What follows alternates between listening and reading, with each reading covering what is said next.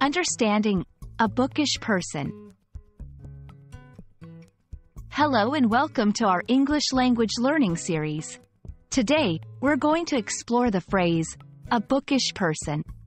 This is a common expression in English, and understanding it can really enrich your conversational skills. Let's dive into what it means, its connotations, and how you can use it in your daily conversations. A bookish person refers to someone who enjoys reading and spends a lot of time with books. This term often implies that the person is intellectually inclined and perhaps a bit introverted. It's important to note that bookish does not just mean someone who reads a lot, but someone who is also fond of academic or intellectual subjects. The term bookish has been around for centuries, with its origins in the love for literature and learning.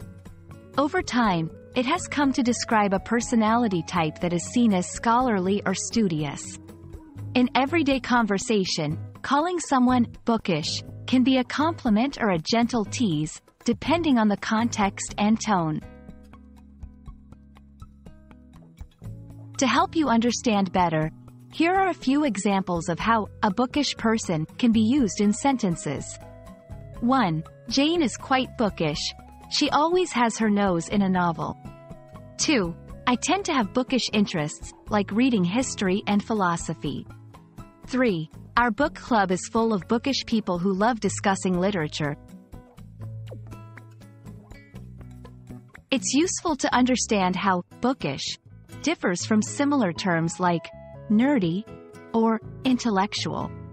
While nerdy often implies a focus on technology or science fiction, and intellectual suggests a more academic or scholarly approach, bookish is specifically tied to a love of books and reading. I hope this video helps clarify the meaning of a bookish person and how you can use this phrase in your English conversations. Remember, language is not just about words. It's about the culture and stories behind them. Keep learning, and happy reading. See you in the next video.